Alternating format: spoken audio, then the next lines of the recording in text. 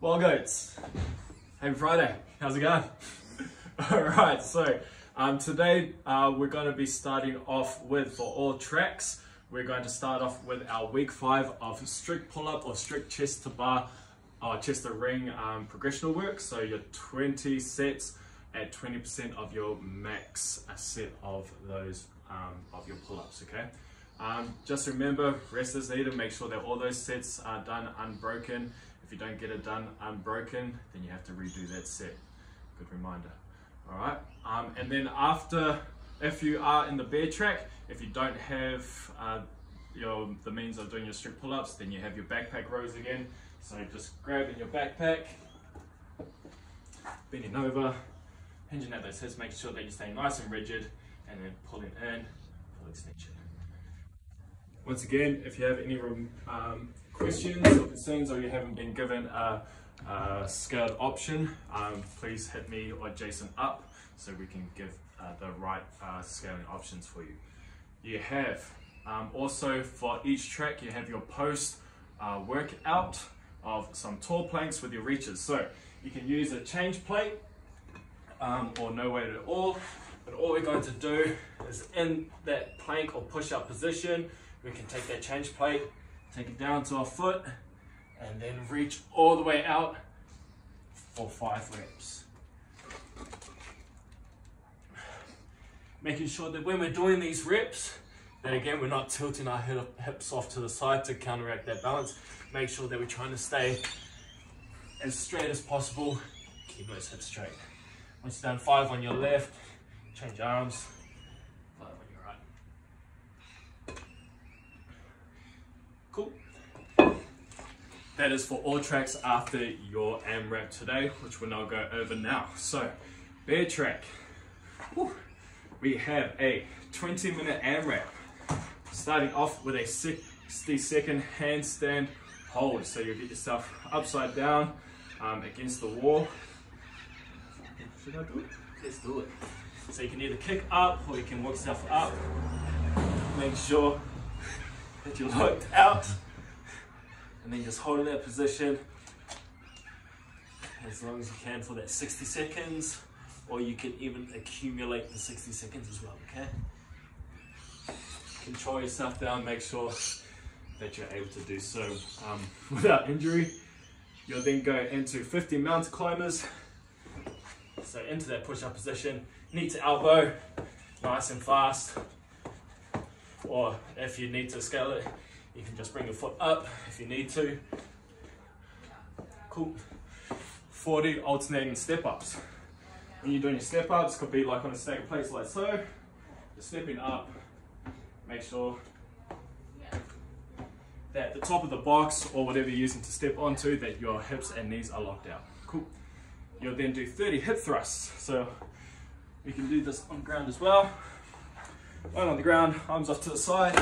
And then make sure that you fully extend those hips as high as you can. Get into that full extension, butt touches the ground every rep. Cool. 20 Superman lifts. You then roll over, and then with your legs straight, arms straight overhead, then bringing your chest off of the ground, your feet off the ground. That's 1 rep there. 2, 3. And then you will either do 10 strict pull-ups, again, chin above the bar or over the rings, or if you don't have the means, doing your backpack rows. Cool. That is the bear track workout. Bowels workout, you have a 20-minute AMRAP, 60-second hollow hold.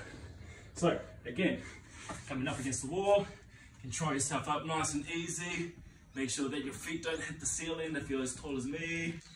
Control yourself, hold yourself there in that nice, tight, straight position. Keep that core activated, push it out. Hold there for 60 seconds. Cool. 50 mountain climbers. Again, in that push-up position. Knees coming into your elbows. Or if you're not able to do so without injury, you can do a little bit easier like so. Cool. Alternating step-ups. So again, stepping up, coming down. Alternating legs. Make sure hips and knees are locked out at the top every rep. Cool. You'll then have your kettlebell swing. So again, quick tip, start it with a little bit in front of you, so when you hinge at the hips, that kettlebell is going to naturally swing back, so you can start your first rep. You have your Russian kettlebell swings, or you have your full kettlebell swings. Make sure that you don't hit the ceiling. Have that bottom of the kettlebell facing towards the sky. Make sure that the more hip thrust that you use, the easier it is for your arms to get that kettlebell up overhead. Ooh. You'll then do 20 Superman lifts. So lying on the ground, feet and arms extended, bring your feet and legs off the ground and that chest off the ground as well, every rep. And then 10 strict pull-ups for the bell's track, sorry. Make sure chin above the bar, down to full extension every rep. Business, we have a 20-minute AMRAP for you with a 60-second handstand hold. So coming up, against the wall, man, this is an awesome workout. Make sure that your feet don't touch or hit the ceiling. Don't want to do any extra renovations when we get back into the gym. Hold yourself there for 60 seconds. You'll then do 40 sumo deadlift high pulls. So with your barbell, weight is going to be 40 kilos for the men, 30 for the ladies. Getting in that sumo stance.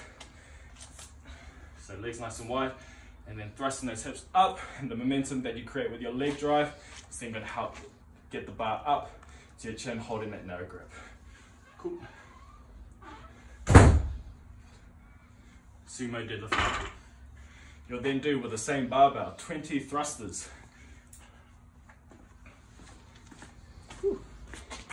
With your thruster, make sure you hit that bottom squat position, thrust it up to that locked out overhead position.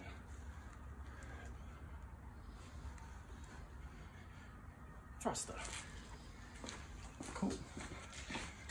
You'll then perform 10 muscle ups, can be bar, rings, whatever you have on hand, or if you're unable to do muscle ups, you will also perform 10 strict pull-ups. Warm-ups will be posted in the link below. Until then, see you in the wild.